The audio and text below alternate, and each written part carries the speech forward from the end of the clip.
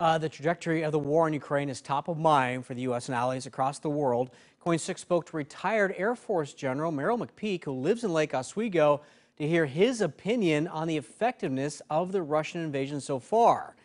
General McPeak says, based on what he's seen, it's not clear Putin is prepared for a prolonged conflict. After 5 days out in the cold, you're going to get hungry, thirsty. You're going to need ammunition. You're going to need a warm place to get a little shut-eye.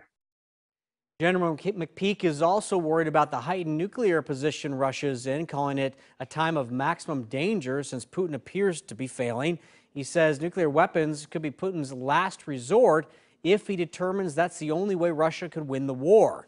He hopes the global community helps provide Putin an off-ramp instead.